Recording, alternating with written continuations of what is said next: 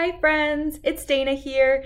Today I'm going to read to you a book from the Cat in the Hat's Learning Library called Oh Say Can You Seed. It's all about flowering plants and the teeny little seeds that they make. It's by Bonnie Worth and illustrated by Astrides Ruiz. Here we go.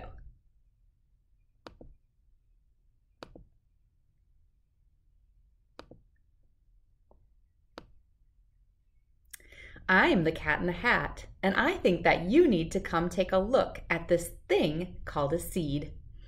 From the giant gum tree to this very small weed, every flowering plant started out as a seed. Plants are so useful to me and to you. Can you think of the ways? I will name you a few. The paper for books and the cloth for your pants come from trees and from cotton. That's two kinds of plants. The grains and the fruits and the veggies you eat, why, they come from plants too. And here's something neat. In deserts and woods and rainforests thick grows plants that can make you feel well when you're sick.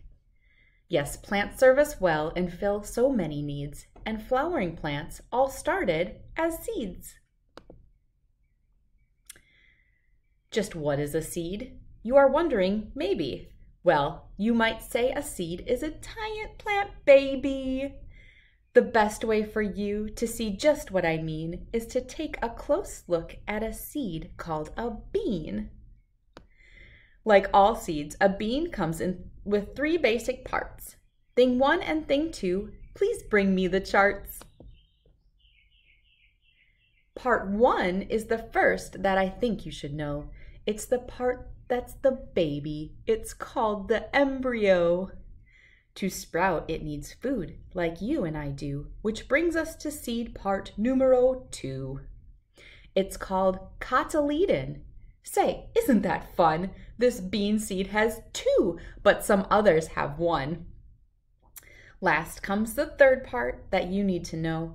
It's the coat, which protects our cute bean embryo. To sprout a bean seed, keep it moist, but not wet. Keep it covered with dirt, and then see what you get. In 7 or so days comes the part that I love. A root spreads below, and a stem shoots above. Now, in order to show you a grown bean plant to you, we've traveled in time for some months, maybe 2. Thing 2 calls the part above ground the shoot system. Thing 1 calls the part underground the root system. To get a good look at the roots underground, it is better to make like a mole, I have found. Roots are not pretty, they're twisty and hairy, and some roots look even a little bit scary. Roots anchor a plant and help it stand true. Roots suck up the water and minerals too. And roots keep the soil from just washing away. That's pretty important now, wouldn't you say? We've talked about roots. We have learned about them. Now it is time we moved on to the stem. The stem is a pipe through which the water shoots. It's absorbed from the soil and passed up through the roots. It shoots through the plant, and next, as you'll see, the leaves each turn into a food factory. Just like the rhino's protected with horns, the stem of a rose is protected with thorns. Leaves come in all shapes and all sizes. I've found some small and some spiky, some big and some round. But the thing that all leaves have in common is this. They make their own food by photosynthesis. I'll say this quite loudly. I don't mean to be rude, but plants are the only living things on Earth that make their own food. To do this, plants need water, minerals, and sun. And that's why the daytime's when food making's done. For your information and also for fun, hop in my shrink upper and let's see how it's done. The leaf makes CO2, carbon dioxide, through a stoma or pore. It works like a mouth, and that's what it's for. Then the air gets mixed in with the water and sun, and that's how the food-making factory is run. I see by my clock that now is the hour to drop in and say hello to the flower.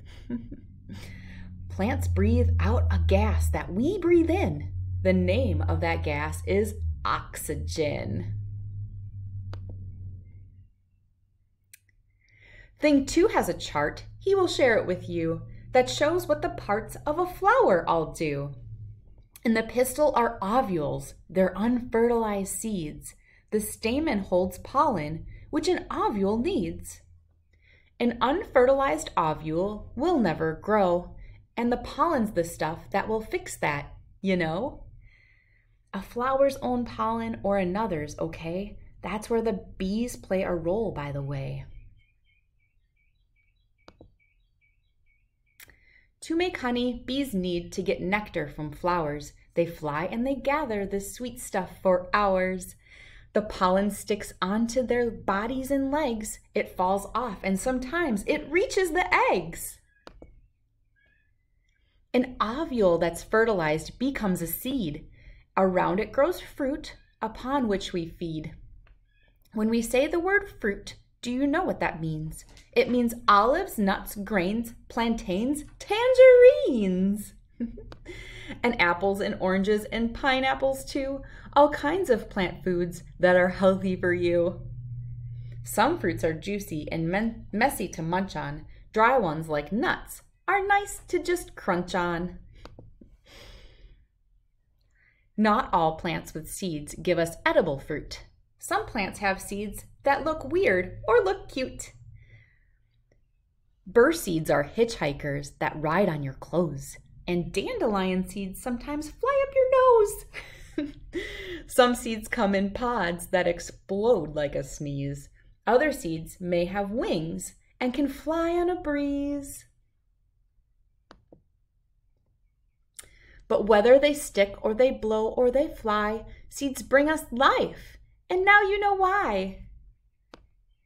I see the sun is setting, and here comes the moon. Your mother is calling, your dinner is soon. I hope you have learned from my little seed talk, and now I will climb up this giant beanstalk. Oh, that's the end. I hope you all enjoyed this wonderful book from the Cat in the Hat's Learning Library, all about seeds and the flowers that the flowering plants make. I just love seeds, and I hope you do too. Have a great day. Thanks for reading with me.